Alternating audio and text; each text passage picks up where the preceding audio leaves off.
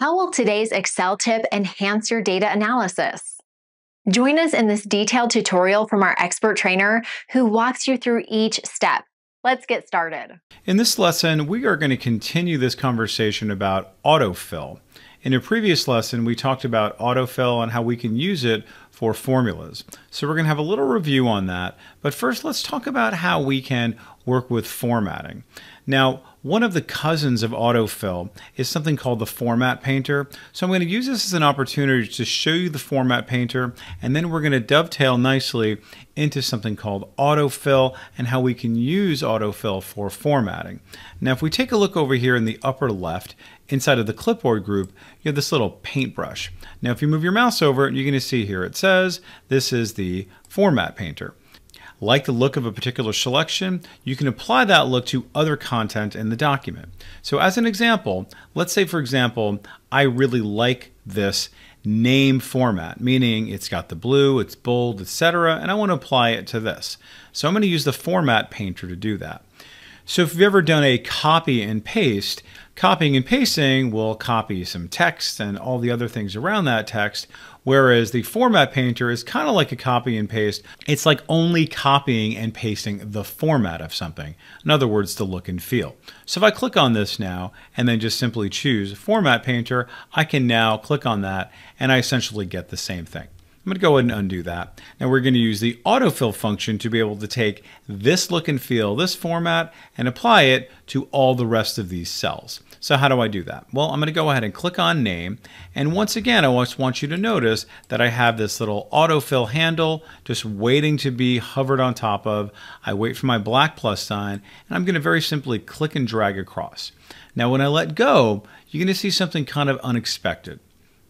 You will see that, yes, it's taken all the formatting. However, it's duplicated it exactly as it was.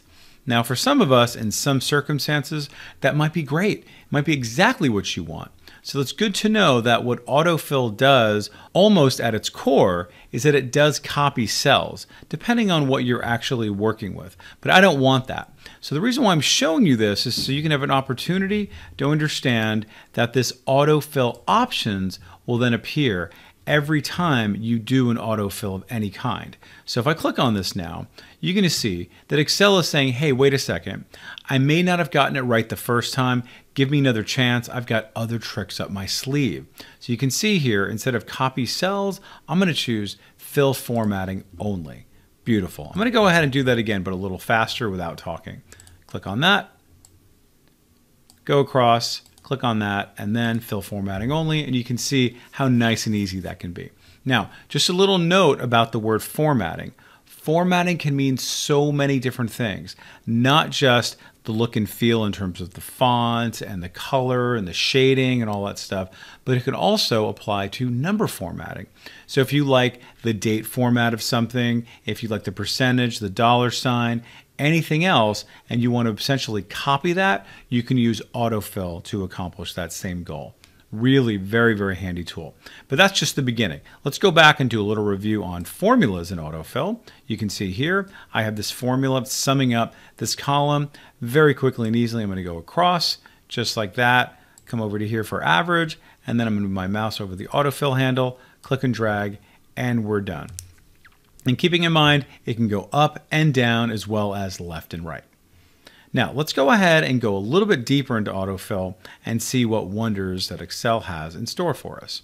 Now, you're going to see on the right-hand side, I've created this little matrix to show you all the examples of what AutoFill can do for you. Formulas, formatting, months and days, a series of numbers, let's say 1, 2, 3, 4, 5, 6, copying data, we've already seen that. And then also working with dates, we'll take a look at that, maybe quarters, and then periods. All right, you'll see what that's going to look like. And then also I'm going to show you some nice tips and tricks, as well as the custom list. So let's go ahead and get into this. Many times you're going to be doing a whole sequence and a series of months. Like you're going to go from January to December, or maybe your fiscal year starts in July. You're going to go from July all the way to June. Excel is inherently aware of that sequence, of that set of series. So what I'm going to do is just give Excel a little bit of a hint by typing out January. just like that. Okay? Now, what I'm going to do next is I want to apply every single month without having to type it out by using AutoFill. So I move my mouse over the AutoFill handle, I click and drag, and then notice these little ghosts that appear. Boom, just like that. I just saved myself a ton of time. Absolutely amazing. Let's go ahead and do days this time. I'm going to type out Monday, and then I'll drag that down all the way until Sunday. Now, pretty neat. But let's say, for example, I'm going to start off in the middle of the year. So let's go ahead and just do, for example, August. And drag down. Excel knows exactly what I'm trying to do. And there we have it. Let's go ahead and do the same thing. Let's do Sunday this time. Click and drag down until we get to Saturday. Lovely. Now, I'm going to go ahead and get rid of all these, clean things up. But let's say I, A, want to go across this time, and B, I wouldn't mind abbreviating it. Well, let's just see what Excel has in store for us there. Let's go ahead and so we don't take up precious space. I'm going to click down here at A21, and this time I'm just going to type out Jan. And now I'm going to go across, and you're going to see how it continues that sequence, but it also abbreviates it. Really remarkable. Let's go ahead this time to do Mun. Click and drag across all the way to Sun. Really, really awesome. Huge, huge time saver. Okay, now let's go ahead and go on to this little combo sort of hybrid of both letters and numbers. Because notice here I have first period. Okay, but Excel is aware of that. They say, oh, well, okay, you know what? Sometimes when there's a first period, there's a second period and a third period. Well, all I have to do is give Excel a little bit of a hint, and then magically, it's now going to auto-populate, keeping period the same, but then changing the numbers. Let's go ahead and try a different one. Let's just type out, let's say, shift 1. Cool. Let's do that. Love that. Amazing. It just finishes it all for me. Let's try it with something a little bit more complex. Let's try shift 001. And now I click and drag down, and you can see Excel does not even bat an eyelash, and it auto-populates based on that sequence. Now let's go over to here to dates. Now this is when things get very interesting and sophisticated in a really, really neat way. So my goal is to say, hey, listen, you know what? I wouldn't mind seeing a whole sequence of the first of every month all in a sequence. So in other words, I want to see May 1st, June 1st, July 1st, etc. So let's just see what happens when I just do an autofill.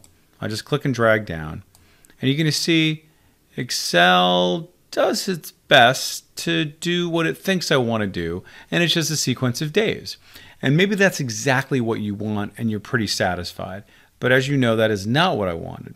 Well, if you recall, I have the ability to go over to here to my autofill options to see yet more choices. Again, it's Excel saying, hey, you know what? I didn't get it right, but I've got other tricks up my sleeve. So when I click on my autofill options, you're going to see I have way more options than I did the first time when I was working with my formatting. I can copy the cells. What it already did was fill the series. Don't really care about formatting, but notice I have all kinds of date-related elements there to choose from. Fill just the days, fill just the weekdays, or just do the months. And that's exactly what I want. I'm going to go ahead and click on Fill Months. And just like that, I got exactly what I want.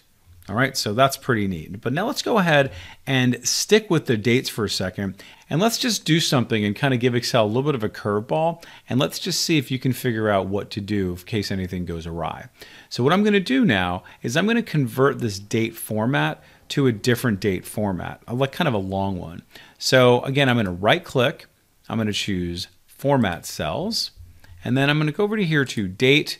I'm going to choose this long date format. I click OK, and then, what happened here? This is very important to understand because many times when beginners see this, they think that Excel is broken. They think that they did something wrong.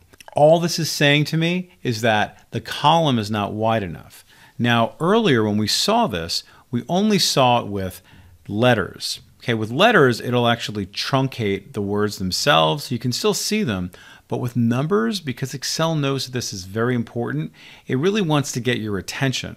because you cut off one number or a date, it can really be catastrophic potentially.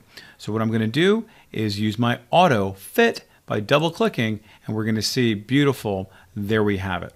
So it's converted all of the first of every month to the long date form. Beautiful. Okay, little sidebar.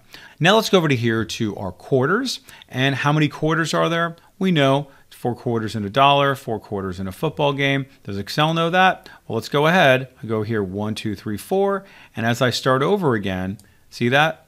It also starts all over again, right? It understands that. It doesn't just keep going willy-nilly. Let's go ahead and get rid of this. Let's now type out QTR with a space for quarter 1. Let's try it again. See that? It continues to go all the way back in cycles through the numbers of quarters.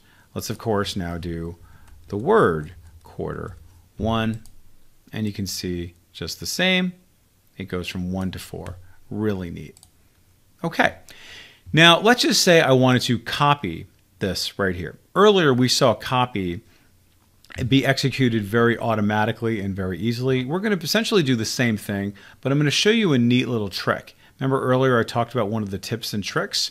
Well, I'm going to show you a nice fast way to do autofill. And that's very simply by double clicking on the autofill handle. When you double click, you autofill. So watch this. I'm going to double click and it's going to go as far down as the most far element within your spreadsheet. So watch this. I'm going to move my mouse over it, wait for my black plus sign, I double click, and then bam, it knows exactly what I want to do. And it's as simple as a double click. Instead of clicking and dragging down on it, I can double click. Now let's go ahead and take a look at this one. In this case, I want to do a sequence of 5s, 60, 65, 70, etc. Now, if I were just to grab this one and drag it down or double click on it, I'm just going to get it based off of 65.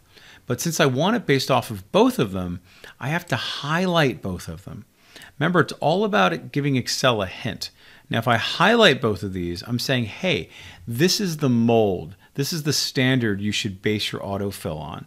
So I'm very simply going to highlight both of these and then move my mouse to the lower right and then just double click. Beautiful. Love that. And now 60, 65, 70, 75, etc. Amazing. Now, for this one, I want to do a series.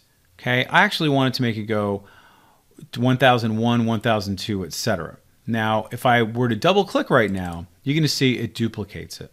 Not at all what I want, but it's a very easy fix to clean up. So all I do, once again, is go down here to my autofill options, and then I click on that, and you're going to see here is this option for fill series.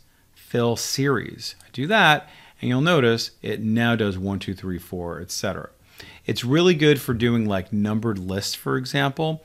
Like if I wanted to do a numbered list for all of these, right, to show you, I could very easily do that. I click and drag down. It repeats the number 1. I don't want to copy, so I say fill series. And you can see I've shown you the 11 examples of autofill. Pretty extraordinary. Okay, let's do one last example of autofill. Now, I'm going to wait for another lesson to do this because I want you to practice this, because what we're going to do in the next lesson is we're going to do something called a custom list.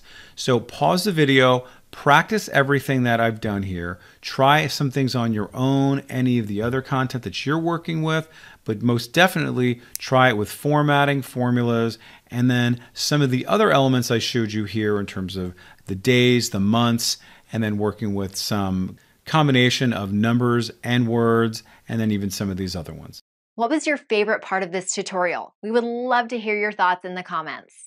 Visit the Simon Says It channel, explore our videos and training sessions, and decide what you want to learn next.